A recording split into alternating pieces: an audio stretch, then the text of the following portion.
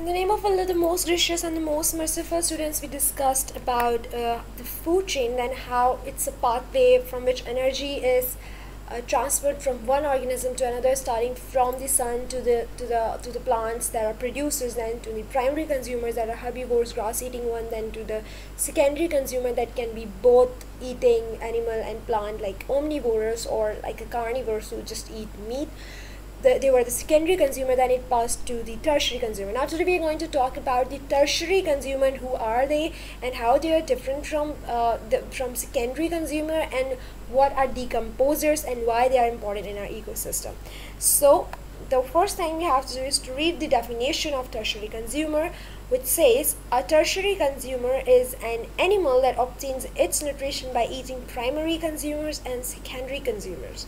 Usually tertiary consumers are carnivorous predators, although they may also be omnivores, which are animals that feed on both meat and plant material. So they are saying that the tertiary consumer can be eating primary consumer and can eat secondary consumer as well. They are trying to say that they can eat herbivores as well, and they can eat the carnivores as well. So they can eat both, and they are predators, but they can be omnivores as well. So let's see what are the difference between them. So primary, secondary versus tertiary. So the primary consumers, the organisms that feed on primary producers.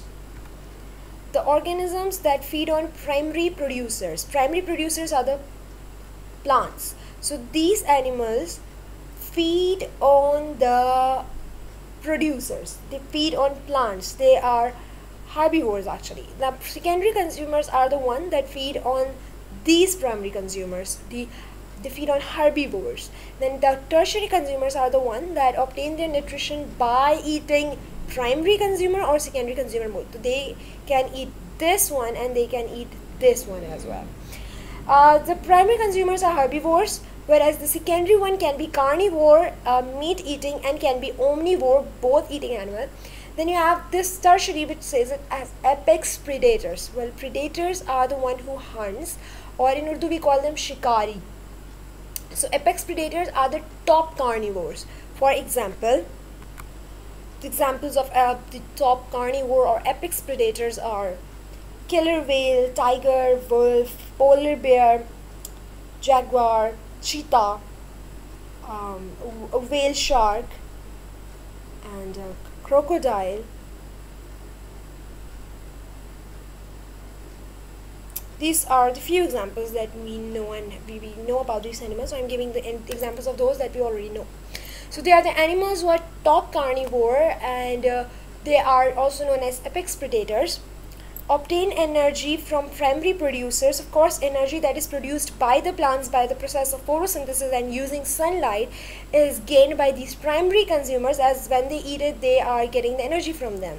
So they get energy from the plants, and then they get energy from them, the primary consumer, and they get energy or obtain energy either from primary or secondary. They can eat them and get energy from them. They can eat them and can get energy from them. We got examples that rabbits consuming grass, or I can say that a primary consumer eating producers. Get it?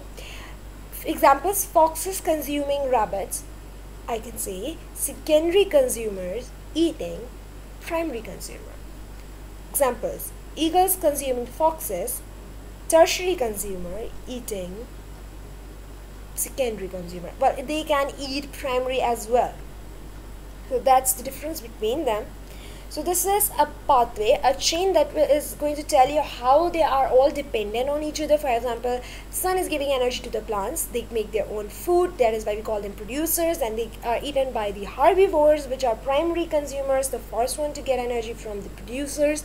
We call them herbivores, and they give this food or are eaten by the secondary consumer. They can be carnivore, only eat meat eating, or they can be omnivore, on both. They can eat both.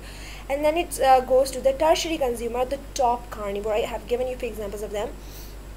So this is how it is. But if I eliminate one of them, the whole chain will be disturbed. For example, if I eliminate producers from this chain, what will this herbivore eat? If there will be no herbivore, what will these guys will eat?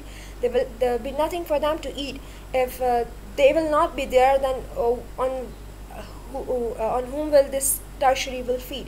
So they all are very important from each other, and eliminating any one of them might disturb the whole food chain. That is why we call it a food chain, where everybody is important to each other. Here are examples of tertiary consumers: big cats, eagles, great white shark. Now the decomposers. Well, as students, you might be thinking that, can an animal be both a secondary and tertiary consumer? Can it be? This one is pretty easy. Humans, bear, catfish are all examples of a species that are primary, secondary and tertiary consumer. For example, a lion can be both a secondary and a tertiary consumer. So a single organism can come in both categories. It can be secondary, it can be tertiary. It depends who eats who. Okay. Back to the decomposers. Decomposers are the one who break down something. We'll just read the definition. Decomposers feed on the remains of other animals. What are the remain? It might be their body part, or it might be their excretory material, it might be their dead bodies. So they are the one who who feed on the remain of other animals. Decomposers play an important role in the ecosystem by digesting dead matter. They put nutrients back into the soil, making them available to producers. Now, there it is. We often think that carnivores are the villains in ecosystem. They just go and eat the herbivores, while herbivores are very innocent and they are always eaten by someone. But the truth is, when carnivore will die, it will be eaten or decomposed by these decomposers, and once their body completely mixed with the soil, and a plant will grow from that soil, and then this plant will feed the herbivore. This is how balanced it is, how all of this is balanced. Carnivore not only eat the herbivore, but it also provide food to the herbivore when it dies. So it's a balanced ecosystem, and this is how all this is balanced. Here are a few examples of decomposers: worms, mushrooms, insects, bacteria. So we learn about the food chain and what's in a food chain. A food chain is composed of three components. One was the producers, the plants, we can make their own food. Then consumers, we learn about three types of consumers: primary, secondary and tertiary. Primary, the herbivore; secondary, the omni and the carnivore; and then the tertiary, that are the top carnivore, which are not eaten by anyone else.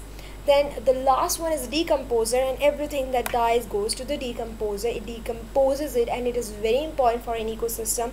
If there will be no decomposer, then there will be dead bodies all around us. So this is how much it is important, and this is how all of this is balanced. Thank you. This is the end of this chapter, Unit 2, Lesson 2.